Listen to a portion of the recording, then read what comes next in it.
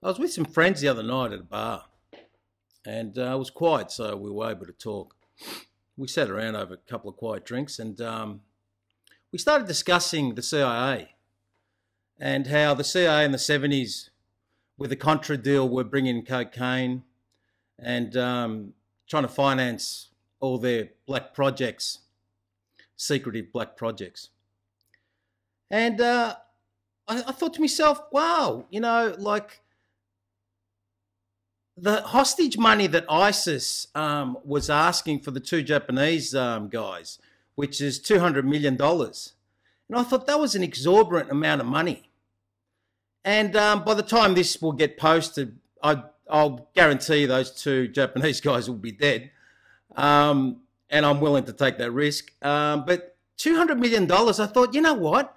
The CIA is starting to use groups like ISIS to extort money out of countries. This is great. This is great. So no more do they have to sell cocaine and heroin at the volumes they used to. Now they can just organise groups like ISIS and get them to just sponge money from every country on the planet. So it'll be very interesting. I mean, I doubt very much whether Japan will pay 200 million. I doubt very much whether any country would pay that sort of money, okay? But it's just something to think about. And I want people to sit back and just say to themselves, yeah, well, I mean, anything's possible with these psychopaths. Yeah, so I got a feeling that all this hostage money or ransom money, 200 million. I mean, when I heard that, it struck me as just ridiculous. Who would come up with a figure like that?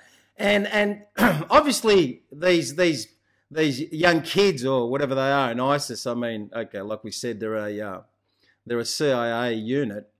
Maybe they're not too bright, but 200 million seemed like a lot of money. Anyway, thanks.